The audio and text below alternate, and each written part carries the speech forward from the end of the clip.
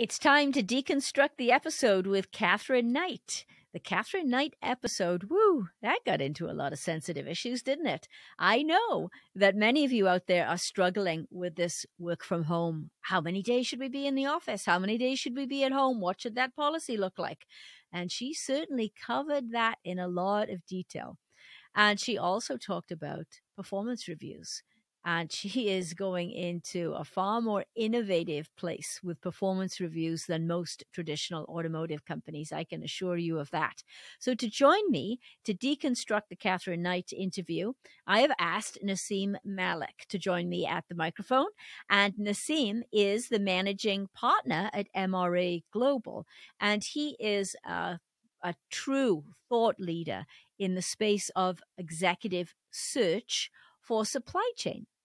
And it might not surprise you to know that I actually met him during my supply chain days, and we'll talk a little bit about that.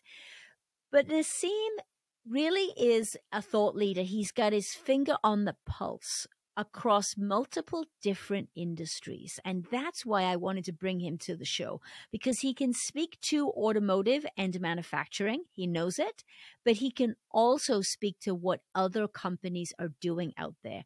And so often we live in our little silo industry and we don't look at what other industries are doing. So please join me in welcoming Naseem Malik to the show. Naseem, welcome. Naseem, welcome to the show. Thank you for having me, Jan. Appreciate it. This is our second deconstruction episode, and we are going to deconstruct the previous episode with Katherine Knight. And again, to clarify, that is not the Australian murderer. Oh, no, no, no, no. Katherine Knight is indeed the Chief HR Officer. She is Head of Legal and the Chief Compliance Officer for Mitsubishi Motors North America. And she is out there. She is leading the charge in the automotive industry. So before we dive into all the meaty stuff that I know we want to tear apart for the audience, let's explain who you are, Naseem, and how we know each other. Do you remember when we met? Yes, I do, actually. You were, and I've often told this story, you were my first executive female at the VP procurement level that we placed since we started our company. So you were one of the first, Jans. You'll always be very special. You were the first vice president of procurement that we placed. How can I forget? Wow. Well, I am honored. And for those of you who don't know, Naseem Malik is an executive search specialist. Now, what I love about Naseem is, of course, not only did he place me in the senior level procurement role and put me in the C-suite for the first time, but I trust him. I trust his opinions, his perspectives. And he is focused primarily in the supply chain space. But here's the thing, across multiple industries. So he knows automotive, but he also is able to address this subject of work from home and all the things that we're going to tear into from the Katherine Knight episode. He sees it from not only the perspective of somebody in executive search, but across multiple industries. And that's one of the reasons, Naseem, that I wanted you on the show.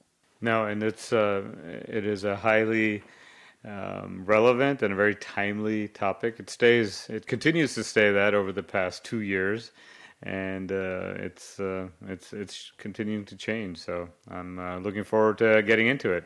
Well, let's do it. Let's dive right in. Work from home forever. The headline said, Automotive News, May 2022. One of the reasons I wanted Katherine Knight on this show is to say, all right, 6 months later, what's happening? You still doing it? And yes, she is. And for those of you who have listened to the full episode, you'll understand why. So Naseem, share with the audience, please tell us. What are you seeing from other industries? In my mind, Katherine Knight is clearly leading the charge in automotive, but what are you seeing in other industries? Yes, she is definitely leading the charge. So I would be remiss if I didn't mention how fantastic that interview was, right? Very informative, very insightful, and just very fun to listen to. So great job to both of you on that. And she definitely is, especially, and her company Mitsubishi, at the forefront when they talk about work from home forever, because even within the industry, right, there's been some back and forth, whether it's automotive or manufacturing, about, hey, we need to have X number of days on site, right? We're moving, the new normal now is the hybrid. So there's no new normal. It's a changing normal. And for now, it is a hybrid schedule of 3 days on site. You have to be there 3 days. You can pick which days you want. Some companies say, no, we're going to tell you which 3 days you will be on site, right? But then you get into this whole other issue of how do you manage that? How do you get the right people in at the right time so you can have those meetings, those creativity bursts that you need to help culture as well, to all these things. But going back to the automotive sector, her points were spot on, right? That this is something that if you can figure out a way how to make this happen without affecting productivity, without affecting culture, and leading from the C-suite down, and showing how it can be done, it can be rewarding. And yes, it can be done. Now, what makes Mitsubishi unique, I think, here, and why it was such a treat to listen to her describe this, is a lot of the companies that we've seen that have been successful in this realm are the ones that were digital natives pre-pandemic. And what we mean by that is a lot of the tech companies, right? A lot of companies that were, let's say, much more globally distributed, working in that remote environment. For them, it was an easier lift to make this more of a permanent thing versus those companies that are considered to be a little bit more archaic or a little bit more stodgy when it comes to how they're set up, how they operate. So it was refreshing to hear that, hey, there is a way this can be done, and this is how you do it.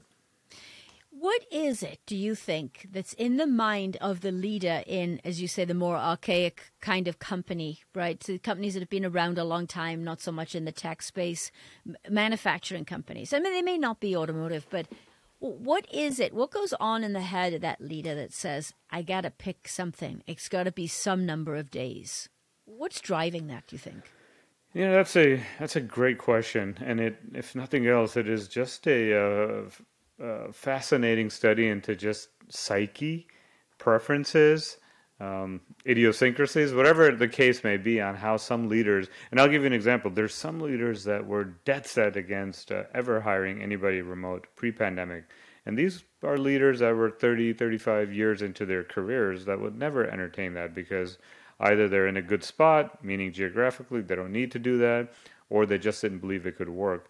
And to see them do a complete 180 and now hire successfully remote was an eye-opener.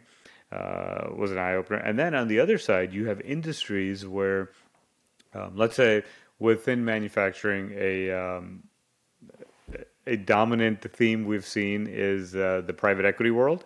Within manufacturing, zero discussion there, right? You have to be on site. And some of it makes sense. If you're in an operational role, in a manufacturing role, yeah, you've got to be there.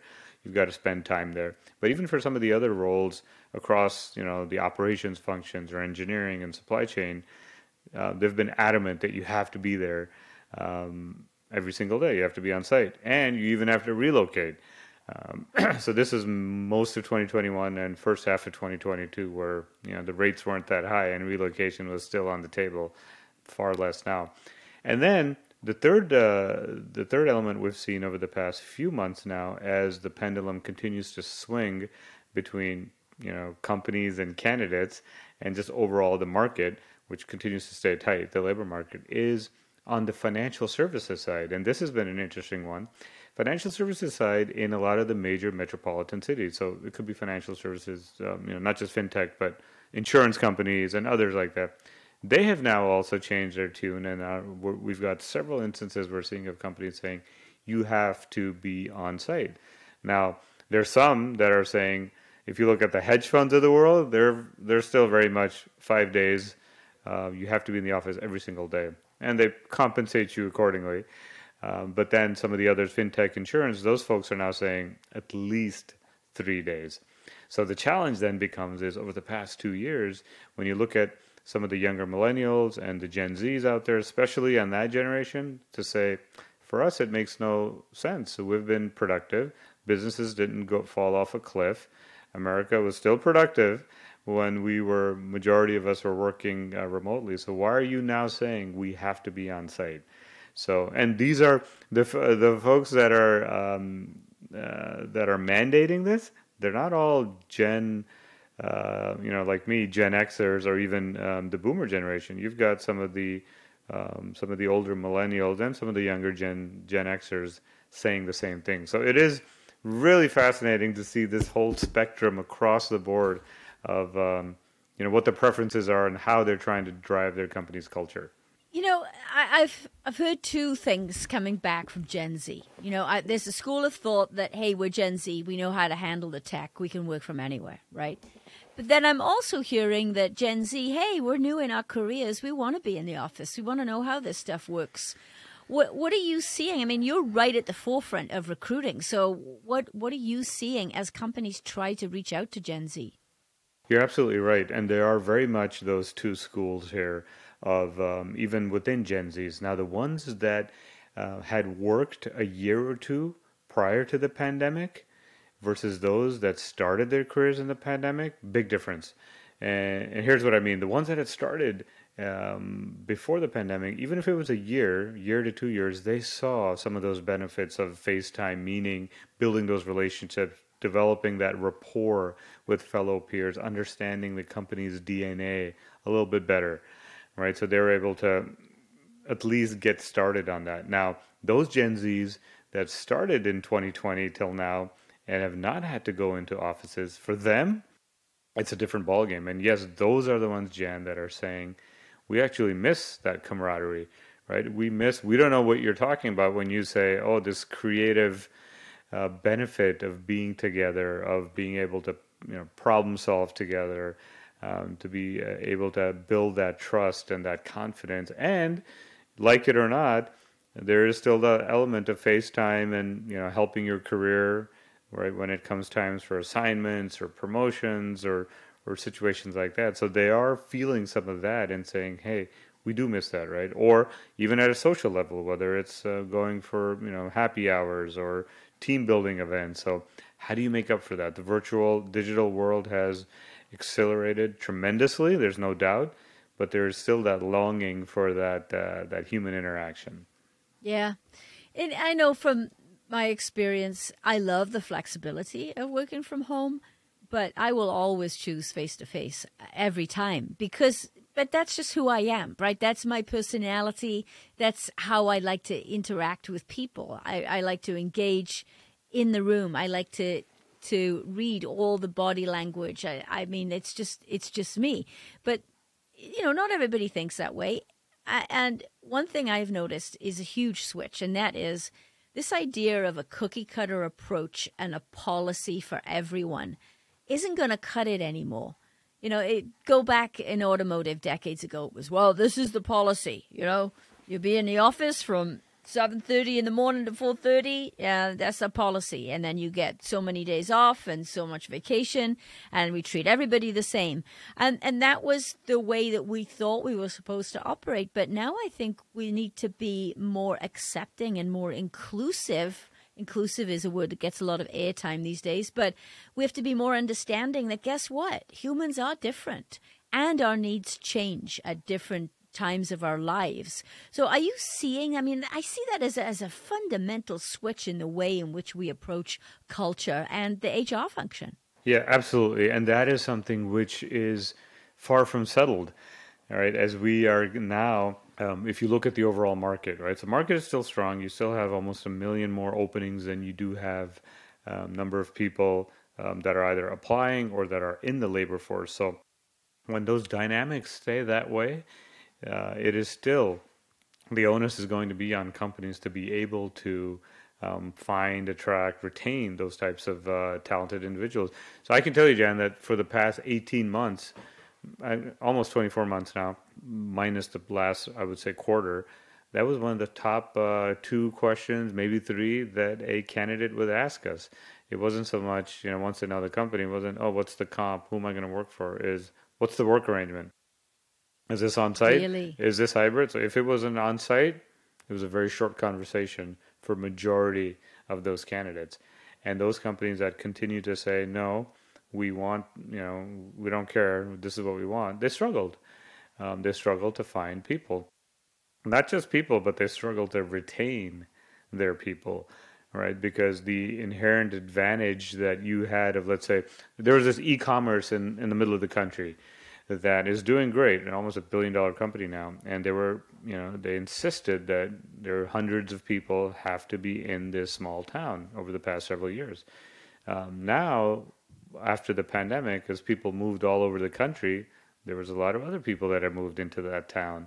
People that worked at other companies like Amazon, Facebook, Google, right, Netflix, they're now also living in those areas. What do you do now? Now your people can go work for those companies because they're living amongst them. So that really opened up eyes to say, hey, you can't continue to say that we will only hire in this town, meaning you have to relocate. So, all bets are off now, because now you've got to find the people where you can and figure out a way how to make that work for those companies that were doing that. Now, another key element to this was compensation. Companies experimented saying, well, if you're going to go live there, then we're going to pay you wages that are in line with where you're living geographically. That didn't go very well either, because again, your competitors can hire those great people and pay them what they're paying. So you're going to lose out from that way. Is there still a war for talent out there? Is it still real? It is. It is. Now, some of it's been obscured with a lot of the noise we're seeing over the past couple of weeks coming from these tech companies. Now, these tech companies grew at a unbelievable clip during the pandemic. And because of that, they hired. Now they're all coming out and saying, sorry, we overhired, right? So you've seen Meta announce a 13% cut, right? Over 11,000 people that they're basically laying off.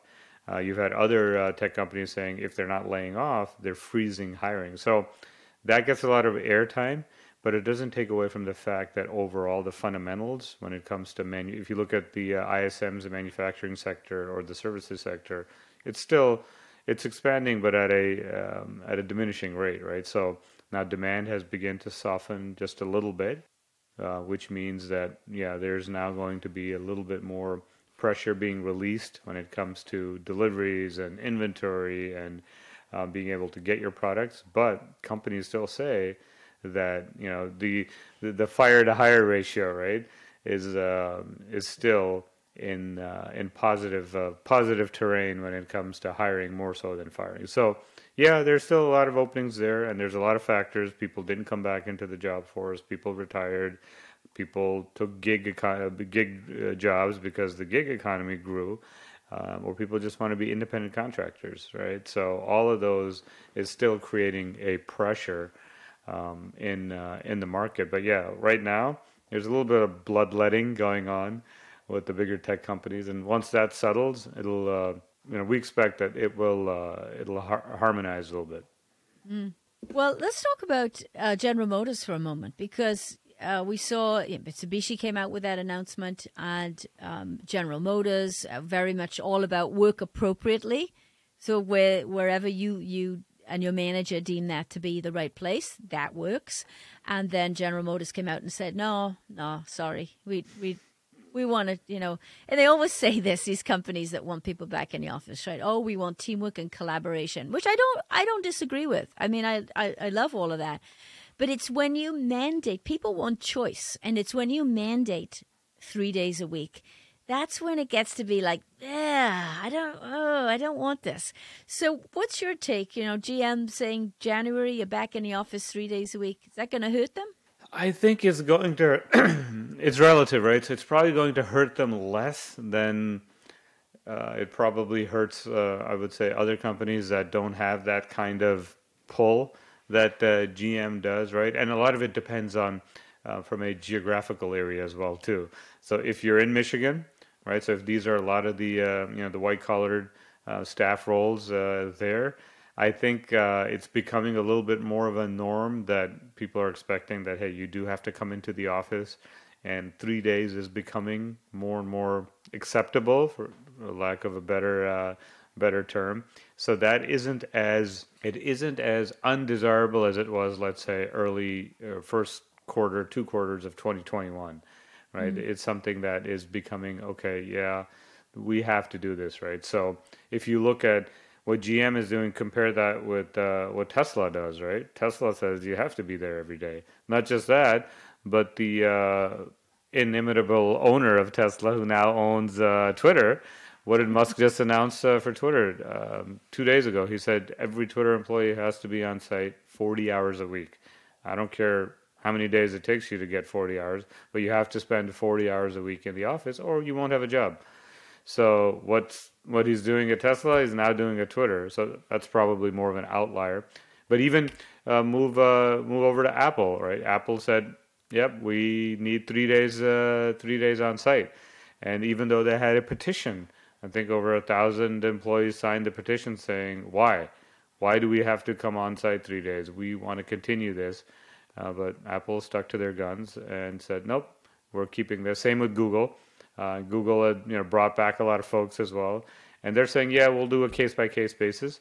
But even they're saying, and now with the impending layoffs, with the challenges that they have with their overstaffing, guess who has the leverage now?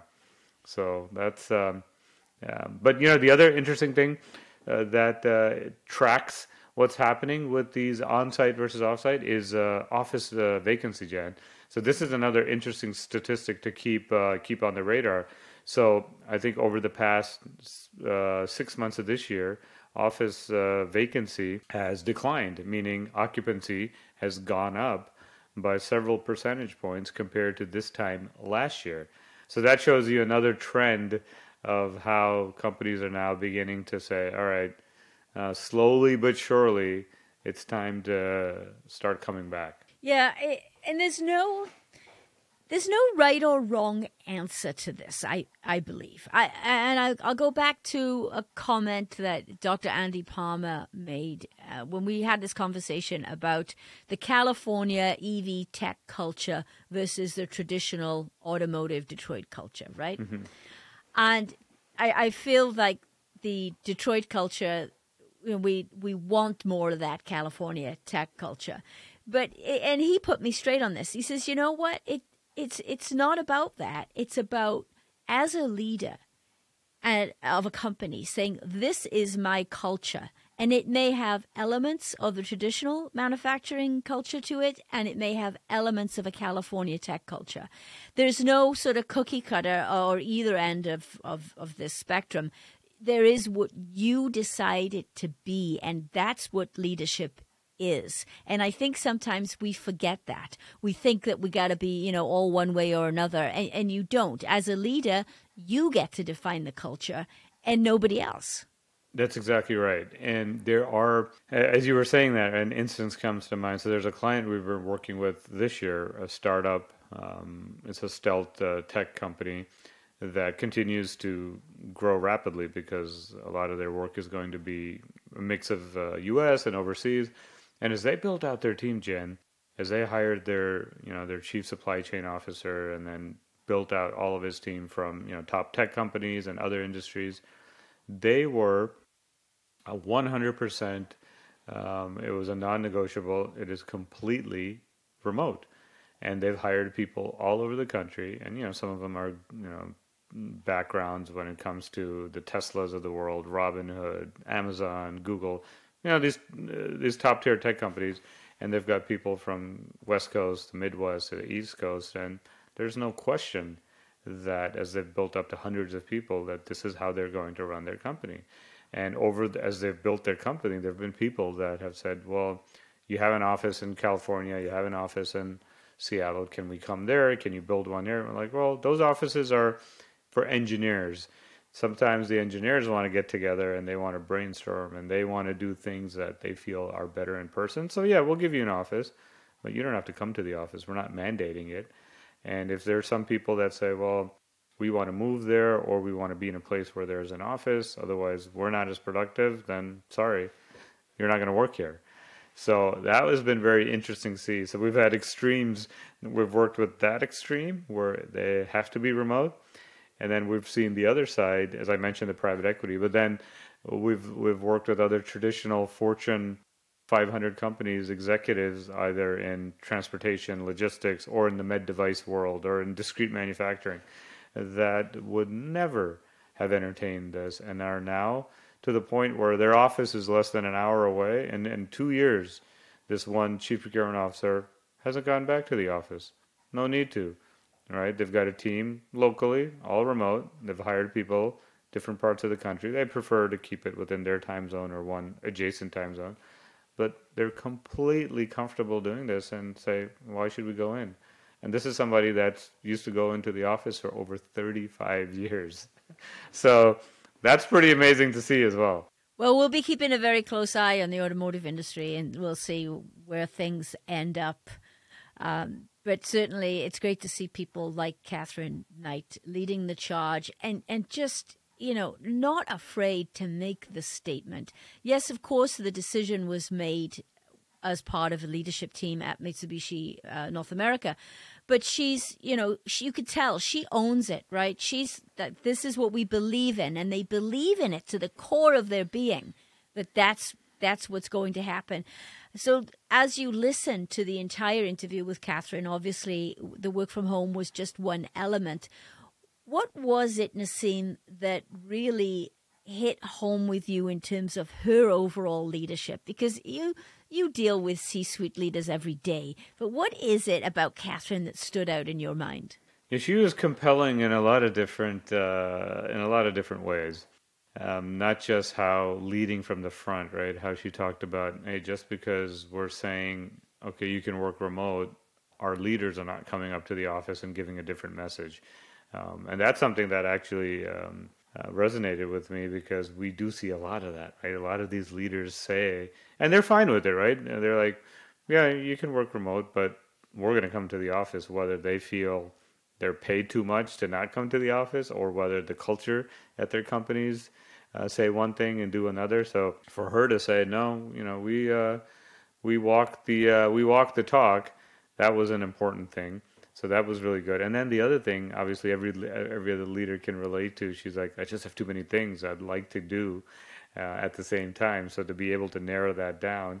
And then she talked about honing in on the performance reviews piece. And that also showed a progressive mindset in terms of how to truly take this head on, right? How this has more or less continued to be the bane of a lot of people's existence, this semi-annual / annual ritual everybody has to go through that hasn't been upended yet, but hasn't really been updated either, is something that companies struggle with. So for her to describe what they're doing about it is a great way to look at it. It reminded me what she was saying about how it should not be a surprise, and it should not be that you're holding people accountable for things which they had no control. Right, so we can revise the KPIs, we can look at the metrics and see that, okay, if there's certain things here that they did really well, but certain things that in a different area, well, we're not going to penalize them wholesale. We can still find ways to give people credit. I found that to be an excellent way of looking at it. And then in terms of the feedback, that it shouldn't be something that's done it shouldn't be done from a scarce perspective. Oh yeah, you'll get feedback once a year or twice a year, or maybe even once a quarter is not enough. So another thing that she mentioned that was that reminded me of something that I just read, and this was an interview in the Financial Times from a person that has just launched a startup. He's ex-Microsoft, ex-Netflix.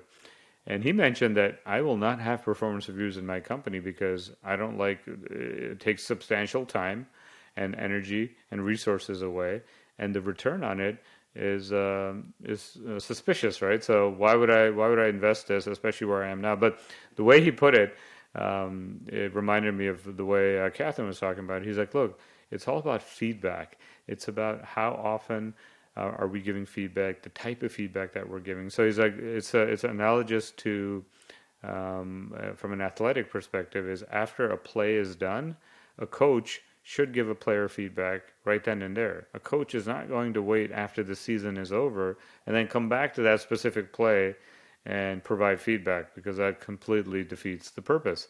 So it's thinking about it as a player-coach relationship is constant feedback, is after every play, give that feedback. And there's been other reports and studies to show that your engagement motivation, morale of your team members goes up if they have received feedback in as less than even a week, right? So if you have given feedback to your team members in the past week, you will see that correspond to an uptick on their engagement in subsequent weeks. So I think that was a powerful way to see the value here on how to do this the right way. Yeah, I agree with you. And I think back on my career, I hate performance reviews, really. I hate prepping for them. I hate being on the receiving end of them. Maybe hate's too strong of a word. But you're right. I mean, there's an awful lot of work that goes into pulling it together. And why? Why can't I just talk to my boss and just say, hey, this is what I'm struggling with, or can you help me with this, or how are we doing? I mean, just little pulse checks. And like you say, after a negotiation or after something significant that somebody's gone through, there should be immediate feedback, not this waiting for every 6 months. I think it's done. I think performance reviews are over. But you tell me, again, you're on the front line. Do you see companies across different industries moving away from the traditional performance review now? I see now more and more every year the chorus continues to grow louder on this performance review discussion, right? Or to say, hey, it is inane in many ways, right? It is outdated. Why can't we make this more objective? Because you're right. Part of why people dislike this so much is because it is subjective, right? And if you haven't coached or trained your leaders on how to do this effectively, or if you don't have a really robust way of executing this, there's a lot of subjectivity that comes into it. Yeah. So what's next? Is it going to be AI? Is it AI that will ultimately take this away from us and move it into a different realm, and we could be like, okay, we're done with that. That sounds good. Sounds like it may be beneficial, but then there's this whole other conversation around the perils of what AI picks up accurately and what it does not. So it's one of those careful what you wish for, right? To say, hey, can't we automate this? Isn't there tech here that can take this off our plate? Yeah, it'll probably be here sooner than we think, but are we going to like it? I don't know. We'll see. Well, what I liked about Katherine's take on performance review, she's focusing very much on the how. She's recognizing, yeah, of course there are metrics, of course there are KPIs, but she's talking about the how and about behavior. And a lot of people will say that in leadership, but to actually do something about it and actually change the performance review system, that's what I love about her. She puts her money where her mouth is. Did you get that sense from the interview? Yeah, and it was well articulated as well that, hey, there could be people that are, let's say, toxic to the culture. There are people that are really good at what they do, but to your point, the behavior part, as you two had that discussion, is how do you deal with that, right? How do you deal with those, let's say, difficult personality types that are creating this toxicity within the team or within the department or even within the company? And if you don't take that action, then it reflects poorly on a leadership perspective. So, have those conversations, make sure they understand the values, make sure why they know why their behaviors are falling short. But then most importantly, as you two discussed, is you have to take action when you identify that. If you don't, then that lip service that you give to all the other folks will be highly demoralizing, to say the least. Yeah. And what's so surprising with Katherine, right? She's talking about work from home forever, and then the focus on the performance reviews, on the how. And she's a lawyer. Let's not forget that fact. She's almost the last person that you would expect to have this type of view, which I believe is very progressive and forward-thinking and extremely innovative. But you would expect with her background, and she's chief compliance officer.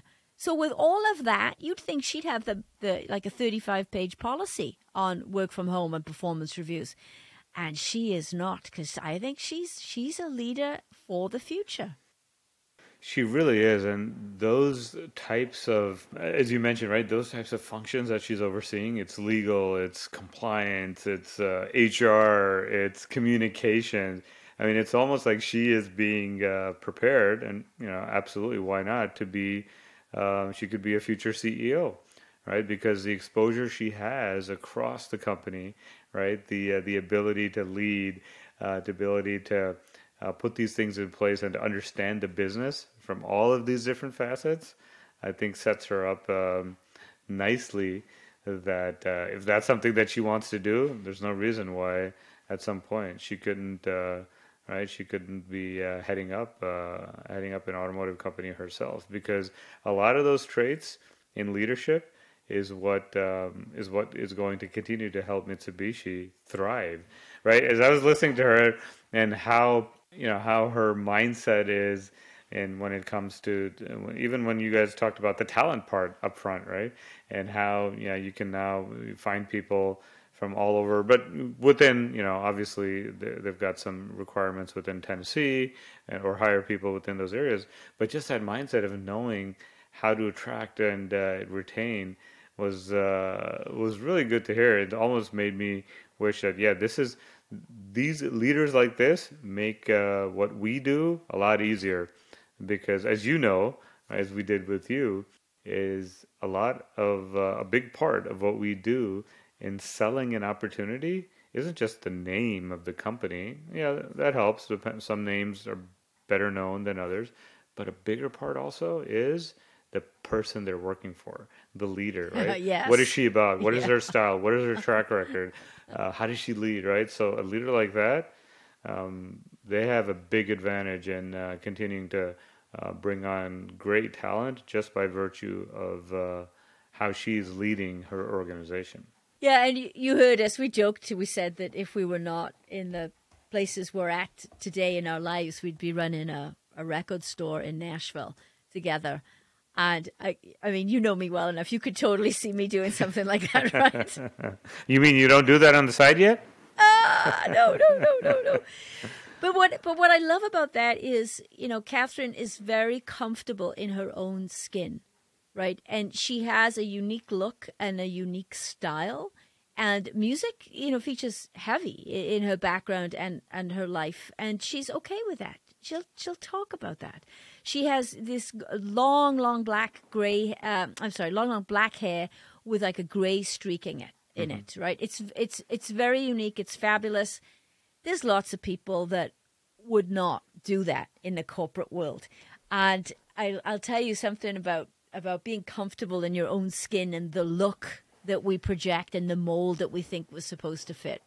I was at an OESA conference last week, and they had 3 purchasing executives up on stage. They had Zeusk, they had GM, and Ford. Okay. Now, of course, they got the pictures, on the slide behind them, right? So the Zeus guy has got a T-shirt, and I don't know if he had jeans on, maybe, but a T-shirt, very relaxed, very comfortable in his own skin. The GM guy, buttoned up. The lady from Ford, all buttoned up. It's like, just let it go. Break the mold, people, right? There's this corporate image. Of course, there's a level of professionalism, but it's okay to be you and to let your authentic self come through. In fact, that will do more for you in bonding your team to you as a leader than it will trying to fit a corporate stuffy mold. Don't you think? 100%. And, if after the pandemic, in which many things changed, the least of which was not attire, if even after that, you're still projecting an image of a buttoned-up suit or in more of a formal outfit, even in sessions like this, then that's unfortunate, because if there's one thing that you can take from here is that people's when you look at on the dress side, it relaxed quite a bit, right? Well, now there's this whole other school of thought, so it went too far, it got too relaxed. Yeah, that's fine. It depends on the industry, it depends on what generation you're talking about. But even in a lot of the manufacturing world, in the automotive world, a great way to show yourself to be that, as you said, authentic and even approachable is, don't wear a tie. Take the tie off, right? Right? Okay, you feel comfortable with the sports coat? keep a t-shirt on and put a coat on it. Fine, right? But you don't have to be Yeah. so stuffy. You don't have to still Yeah. project an image of, the late 20th century to show professionalism or competence. So I like how you said it is be comfortable in your own skin, right?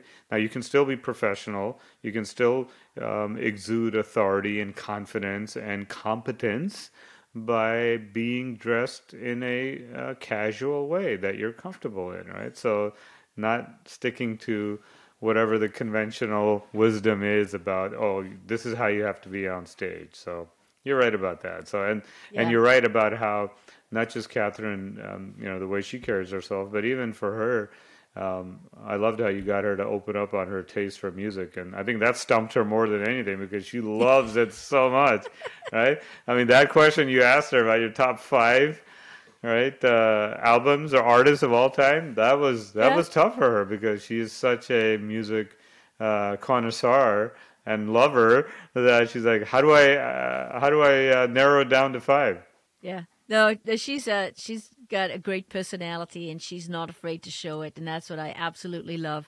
Because over the decades that I've been in the automotive industry, and I've said this many times, I've had to throw a blanket over my personality to conform or to assimilate into a culture, to be what they wanted me to be.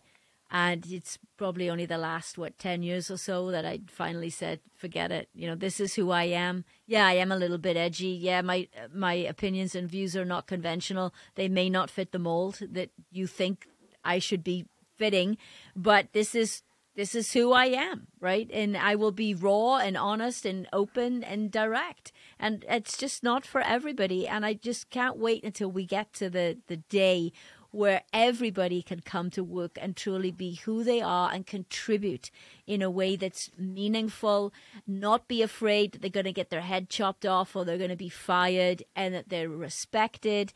They might be that person who's as quiet as a mouse because they're thinking. But when they speak, everybody needs to listen. I can't wait until that world of work happens, Naseem. How far away are we from that happening?